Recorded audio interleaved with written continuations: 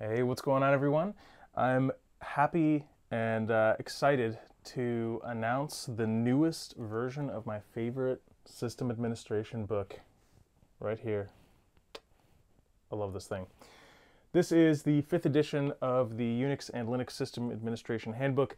My old copy, the 4th edition, is in tatters. It is probably the book that accompanied me through like the biggest chunk of my career, like the biggest chunk of my learning path with Linux. When I bought it, I was at best a junior Linux admin, and I honestly, actually, I think I've got an even older version kicking around here. Yeah, so I do have an older version of this. This is the 1989 version. I believe it's the original. Where does that put us? It puts us at almost 30 years that this has been a kind of like Unix and now Linux system administration guide. Oh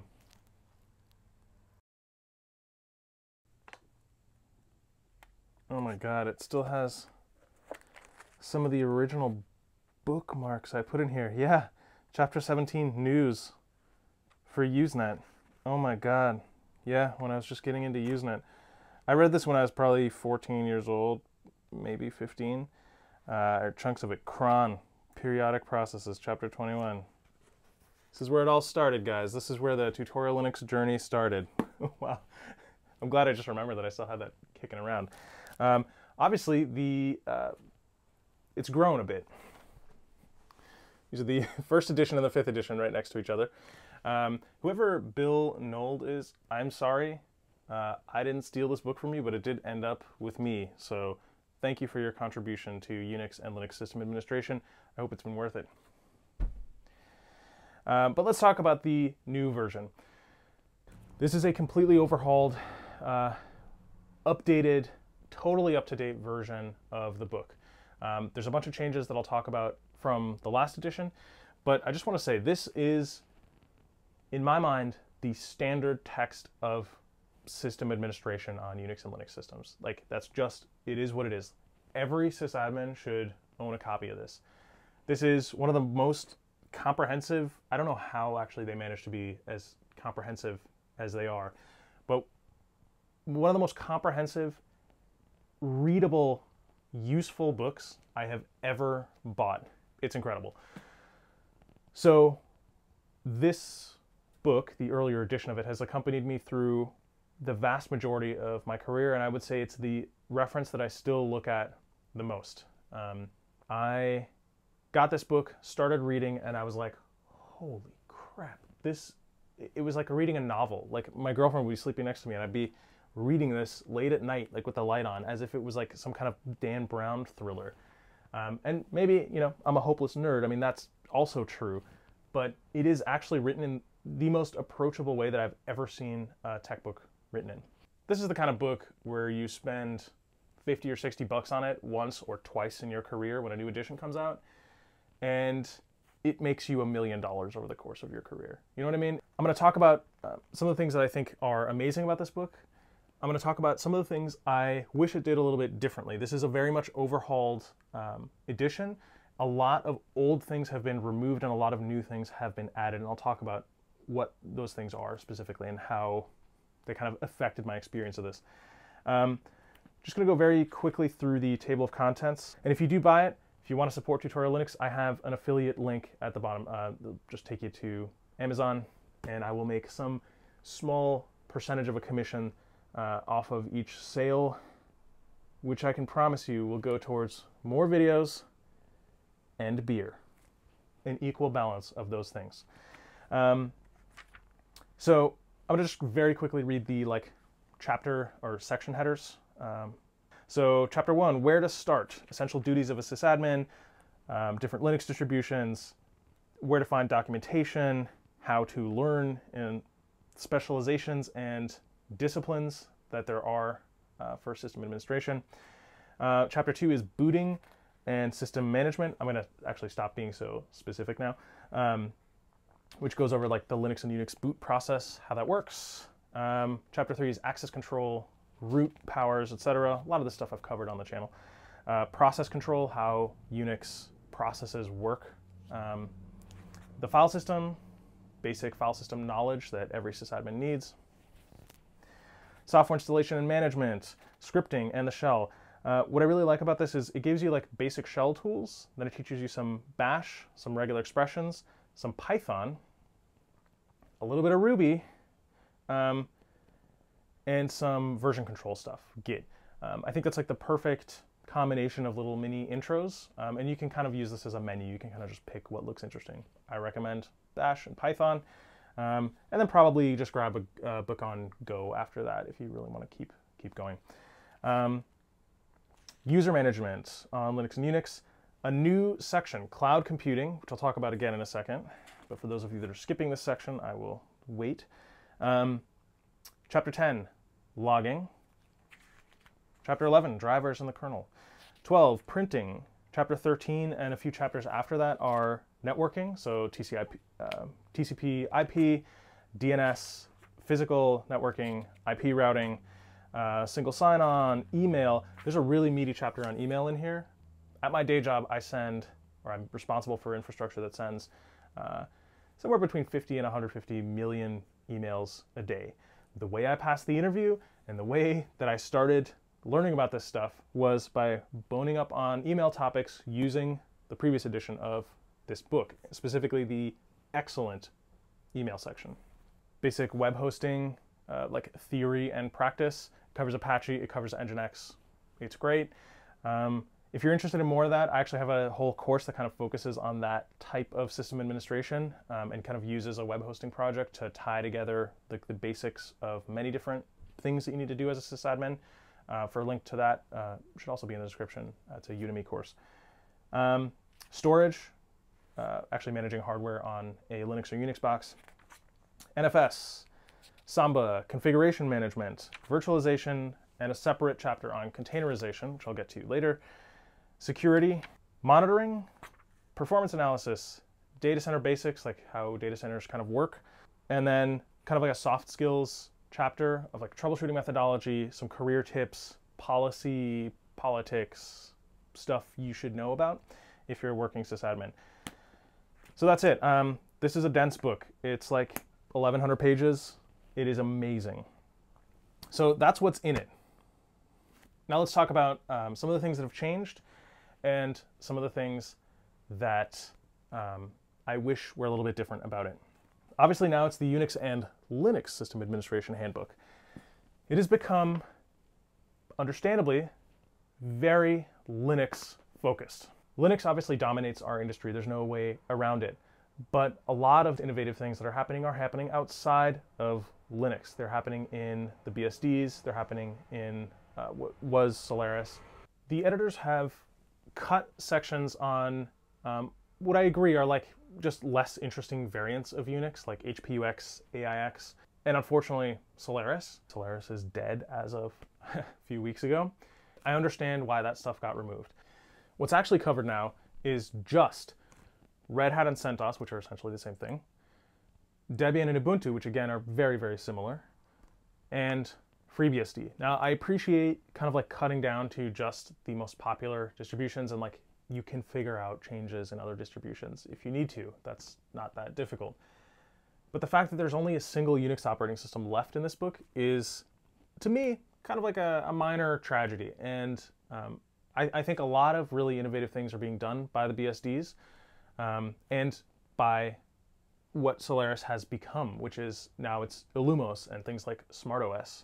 Very, very interesting and innovative things that carry on a lot of the best ideas of Solaris. The BSDs and new Solarises alike have features that Linux simply does not have. And a lot of the features are, once you taste them, it's hard to live without them. Let me first talk about what I'm happy they added.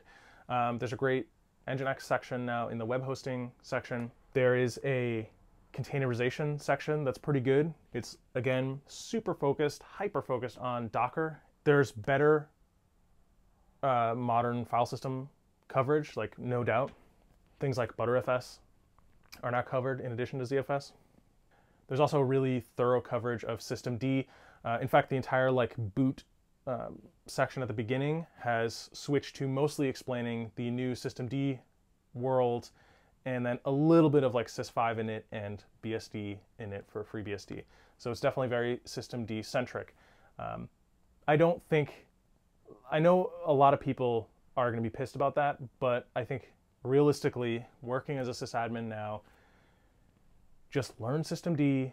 You can learn the other stuff as you need it, but like that's just the reality we live in now, so we should probably just be pragmatic.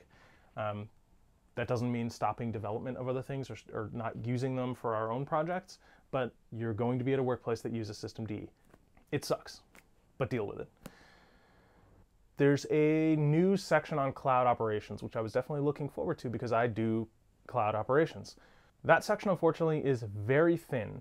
It's really just a very basic introduction to very basic cloud concepts and sort of getting started tutorial for all, maybe even too many of the cloud providers that exist. So you have something for Azure, something for AWS, something for Google Cloud, something for DigitalOcean. I think there's a Rackspace Cloud one in there too, or something like that. But they're like, it's like super, super basic, and you don't need to do it 6 times. So I wish there was other stuff in that cloud section. There's a lot more to say, and maybe like more thorough treatment of a single tech or cloud provider would have been better for sysadmins, even though I understand that they want to stay kind of like platform agnostic and not promote, you know, one company's thing in a book like this, which should be like an unbiased standard text. So I understand. I wanted to talk about specifically some of the things I would have loved to have seen on the FreeBSD side, because it is the only Unix left standing in this book. FreeBSD has a lot to offer, but I also think looking at what Solaris has turned into, which is Illumos and things like SmartOS, is very interesting. There is still innovation happening there. Likewise, I think while it's good that they cover FreeBSD, and I understand why you wouldn't cover all of the BSDs, mentioning the others, or at least talking about them for a moment, and like their innovations would be nice. A lot of the software we use, even on Linux, comes from FreeBSD, comes from Solaris, comes from OpenBSD. A ton of software you use every day comes from OpenBSD. I understand why they're not in this book. It's just a matter of market share. However, it depends on how you measure market share. Look at the version of your SSH client. Chances are you'll see it's OpenSSH. Well, surprise, that's OpenBSD's software project. Some of the things I wish had been covered a little bit better on the FreeBSD side are jails. They're an incredible tool. They were there way before Docker. I mean, LXC, which Docker was originally based on, like publicly is like, we needed a jails-like solution for Linux, you know, that was like GPL. There are some amazing jail management tools, and especially combining jails with something like ZFS. You've got a solution that's really tough to beat, even for the most shiny and new and hyped up tech on Linux. The PF firewall, I don't understand why there's not coverage in here of PF. That would make sense to cover it. PF is amazing. People on Linux, I'm sorry, like NetFilter, IP tables, everything sucks. I'm sorry. That's just like, that's life on Linux. It's like we don't get the best tools, but we sure have a lot of people. Things that aren't even really mentioned are things like vimage, super innovative virtual networking stack that you can do very interesting things with. Containers can have their own entire networking stack. Would have been great to have some basic SQL coverage. Like relational databases are a thing that I think every sysadmin should know. So if you're going to cover Bash and Python and Ruby, like I would just cut Ruby if you're short on space and throw, not that I don't love Ruby, I think it's a beautiful language, but replace that with SQL. Like that's so much more relevant to what sysadmins actually need to do on a day-to-day basis, that actually hiring a mid-level sysadmin, I don't think I would hire someone that didn't know any SQL, right? Like you got to know some. Like that's just, are you with me?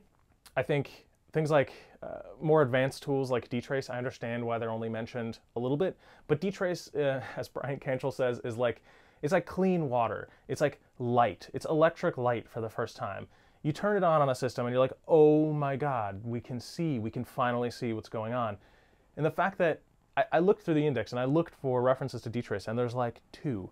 Dtrace is mentioned on like 2 pages in a 1-page introduction to, I think it's like the performance analysis section, the like visibility and performance analysis tools. And like, that's cool, but electric light and clean water deserves a little bit more fanfare, I think. Like, I know that it's hard for this book because it touches on so many different things and you cannot possibly go into depth on many of them. So many things, many important things will just sort of get a mention, and like it's up to you to like really dig into them or experiment with them, because this can only cover the most important things. Let me talk about the pros of this book. So I've already said that you can lock yourself pretty much into a room for a few months, read through and work through this book, and you will be a perfectly usable sysadmin. Like, I believe that. It is a mile wide, but it's more than an inch deep. So many of the topics that are covered, you will have a good, solid, basic working knowledge of the topics that it talks about in depth. This is a companion. This is something you buy and you keep on your desk for 5 to 10 to 15 years. Like I said, I started reading one of the earlier editions as like a hand-me-down from a relative that worked at Cisco, Lucent, and then Cisco. And it's one of the things that first got me interested in IT. But here's to another 30 years of this book. If you're interested in grabbing a copy, I would of course appreciate it if you clicked through the Amazon affiliate link I have below. Do it for yourself. Every sysadmin should have this book on their desk, and maybe one on your nightstand. I hope that's been useful. If you want more of these, make sure to like, subscribe, and leave a comment if you feel like there's any other critical books like this that every sysadmin should have. Thanks for watching. I'll see you guys in the next one. Peace.